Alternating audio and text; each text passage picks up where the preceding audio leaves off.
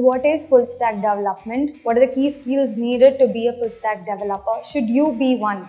And a guided route, and what are the company's expectations, and a lot more. And this is a one-stop tech chat for all your questions. With me is Mr. Arun Prakash, who is the CEO and founder of GUVI. Let's start the tech chat in 3, 2, 1. Let's go. Full stack development. Being a computer science background helps. Like someone wants to become a front-end developer. What's the fundamental languages that he should learn? Coming to the projects, like everybody does the same project. That's the one problem. Yeah. So what is that extra thing you should do to get, shortlisted or have that first impression? Okay. It's very simple. Let's say I always say this, whenever you start studying something, you will always have some aspiration to go into certain companies, some XYZ companies. And every company will have 2 or 3 products. Okay. Try to replicate that product if you are targeting for the company, and that will be unique in most of the cases. For example, let's say you are targeting Facebook or Instagram or even any of the Indian companies. Okay, they'll have a product. Try to replicate the product, and that will be most of the cases. It will be unique. Okay, and when you do it, try to think at their scale how it works.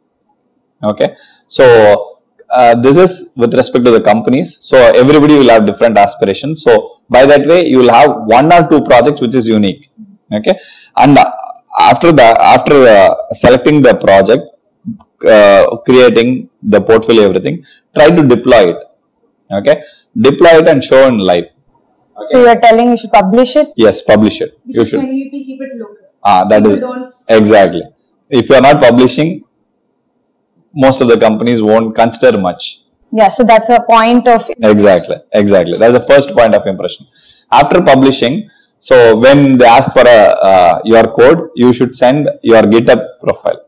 In that, you should have your stuff. So in the GitHub profile, so when I look at your code, you should have a couple of things. One is unit test cases. Okay. So that you can write on your own. It does, you don't need anybody's help. Okay. And little bit of commenting and little bit of linting. When I say linting, like a code cleanliness. So if the code has to be, you can just go and Google this one, you will be able to get it. And for a developer, learning beyond what somebody is telling is always good. Okay. And make sure that you express that in your interview. For example, you might learn from some place. Okay. It could be your college or it could be some institute. They would have taught you XYZ. So beyond XYZ, what you have learned. Okay, that extra feature. Do it and tell that I have learned on this my own. Okay, because when I am hiring you, I want that person who wants to go to the extra mile. Okay, so that is the thing. So host it, clean code, extra mile. These are the 3 activities. Okay. So how many projects are enough? 3 to 4. Okay, so in the sense of complexity, how much should be complex? Complexity level, as a fresher, people will expect you to be mid-level only. Will not expect advanced. We know it so if you are able to learn this way, this much, I know that he can go on Google and learn others. So that is the one thing which I'll check it. For example, in our case, we give our internship project same for everyone, whether it's a fresher or an experienced person, and we'll tell that go on Google anywhere, learn. I don't whine.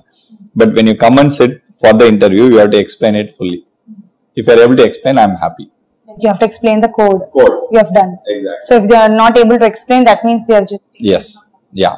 Copy pasting is easier, but developer is different from a general copy paster is in terms of understanding. If you understand and do it, that will be good. Probably for that, from the first itself, I will suggest everyone to go and try to learn the documentation of the particular thing, whatever you are learning. If it is a Python, go and learn Python documentation. If it is a React, go and check the React documentation. And also try to learn how to use Stack Overflow. Okay. See, the only difference between a fresher and an experienced developer is he knows how to search. The experienced guy. That is the only difference. Like knowing how to Google. Exactly. That is a primary difference. Okay. A fresher, he will search all over the place. The experienced people will know how to search better. Okay. So if you learn that skill from the first, it will be easier for you to crack any interview. Whole data is there on the net. Exactly. We should know how to search. Exactly. Okay. So when you said companies, like coming to the companies, because these days there's a lot of demand. People are coming in. So there will be company expectation. What do people expect? Company expects from, freshers or beginners or any career change people. Okay. So simple thing they expect is like, as I said in the first or the previous one. So nowadays every company expect you to learn on the fly, because today it could be React, tomorrow it could be something else. Okay, you should be adaptable. Okay, for that your learnability should be high. That is one thing. Second one is like, when you start something, how many times you have finished it is another check. Inherently we'll check it. So we'll not ask direct questions. We'll have like indirect questions to identify it. Like how many problems you have solved in your past. Okay. So that, and then second one, I mean, that reflects your responsibility. Okay. Are you taking a responsibility to go till the end? So these are the primary two items which any company will expect. So how you are learnable, how much you are able to close it. Okay.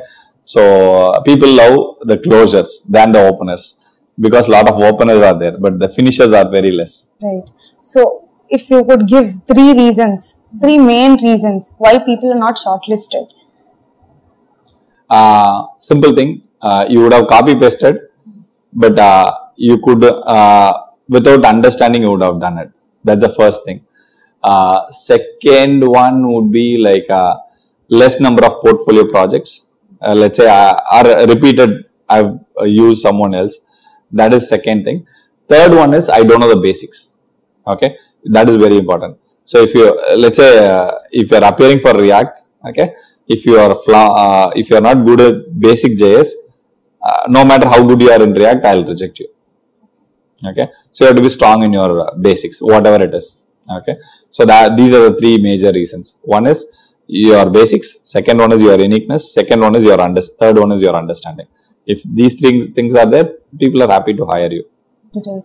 So like coming to backend, right? What are the languages? Coming to the same thing, like for the backend people, I want to go for backend. If you go to give a roadmap, like how many languages, duration, percentage? Okay, again it's one language. Okay, pick any one language. There are popular languages are PHP. Okay, JavaScript, which is Node.js. Okay, Java, which is nothing but Spring framework. You have to learn C#, Hibernate. Sorry, no, C# ASP.NET. Okay, and then what else? Go is there. Okay, Rust is there. These are like I wouldn't recommend right away for any starters. So for starters, start with JavaScript or Java or C#. Out of these three, you can pick any one and then go for it. That's how it is. So the best thing is right now is JavaScript. Okay, because you already know in the front end, you can apply it directly there at the back end as well. Node.js is good enough. Okay, that way it is like pretty much easier for you to do it. And one database. Okay, when I say one database, it's two. Actually, one SQL database, one NoSQL database. When I say SQL, it could be MySQL, Postgres, Oracle, any one of these. Okay, typically, if you are starting with, you will start with MySQL, or some people will have Oracle studied in their college. Okay, either one is good enough. Okay, and when it comes to the NoSQL, there are a lot of NoSQLs, but the most popular is MongoDB. Okay, start with MongoDB. So MongoDB, one SQL database and one language. Okay, how much duration? Duration, again for the programming language, it is again the same 1 month. Okay, first three weeks do learn, and the fourth week is to apply the logic. So 1 month is for the language, and the second month is for the framework in that particular language. It could be Spring, or it could be ASP.NET, or it could be Laravel, or any framework in that. So that 1 month. So at the end of the 1 month, 2 months, you should be able to build the project. Okay, and the last month is for the database. Okay, so if you know the database, it could be combination of database and AWS. Or any hosting platform. It could be Heroku as well. Okay, or it could be Netlify for front end. Okay, for back end, it could be Heroku or AWS or Azure. Okay, or it could be GCP as well. So any one of the hosting cloud platforms, and whatever you build, if it is hosted, it will be good. Okay, so you should host it. That's the main thing. Always. Okay. So, there are many developers. How to be a good developer? Back-end developing is, they say, a bit harder, right? Okay. So, just studying the basics, studying the frameworks, but how to be a good developer? Okay. There is a book called Pragmatic Programmer. That is a good book. You should read it as a back-end developer. And if you are a little experienced person, you should know a little bit on the design patterns. Okay. So those are the two things. And apart from that, if you are a fresher, again, the same story which I said in the front end. So you should know how to document. You should know how to write a reusable code, how to write a clean code, commenting and linting and other things. Sense of protection, because there is a lot of hacking and all of that. So that becomes a very important thing when it comes to backend. So for a fresher, what should he study for such things? So I mean, when you learn the frameworks, so most of the frameworks comes with these kind of protections, attack protections. You should know how it is, what way the security is protected. For example, there is something called SQL injection. So how the SQL injection is handled, either in the front end or in the back end, how it is handled, whatever framework you are learning, you should know it. So a little bit on the developer, cleanliness, that's more than enough. Because as a fresher, we don't expect you to be 100% compliant with the protective things. So if you are able to write clean code, that's more than enough for us. Okay. Coming to the projects, same. How many projects? What kind of projects? 3 projects, same story. Instead of front end, you write a logic for the same thing and expose as a API. Okay. The API should be giving the response in a XML or JSON format, depending upon the request. So you should have this ready. So you could say you can be a good front-end developer, back end developer on how many months? Decent one in 3 months. Okay. 3 months. Okay. So talking about the salary, what could you tell us? What is the entry-level salary of a front-end, back-end, and a full stack? So typically, it starts with for a fresher, the salary is almost like a 3 to 5 lakhs as a starting salary. In some cases, if it is early stage startup, their affordability goes up to less, up to 2.5 lakhs as well. Okay. The highest is like somewhere around 21 for freshers. I have seen 17 to 21. So I have seen people gone for 15, 17, 21 years. In our batches, people have gone in. This is the highest part. So the range goes from 2 to 21 for a fresher. And for experienced people, typically it goes based on their previous salary and a little bit on the hike on that. Like it could be 30 to even 200% hike. 30% to 200% in the career switch case. Now, when in terms of other careers, this becomes a bit easy. I would not say easy if you are a computer science background and you have that interest. The duration takes a bit lesser time. Yes. So if you are a CS guy, the expectations on the other side also goes high. Okay.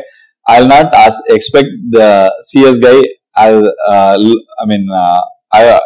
for a non-CS guy, my expectation might be a little okay kind of it. For a CS guy, my expectation would be a little higher on the bar. Okay. He has to perform better, which means that he has to work harder than the normal person. So this advantage gets challenges for him. For example, I expect him to be good in data structure and algorithm. Okay. And a little bit on terms of computer science concepts, those kind of things. So there he has to put extra effort in proving himself.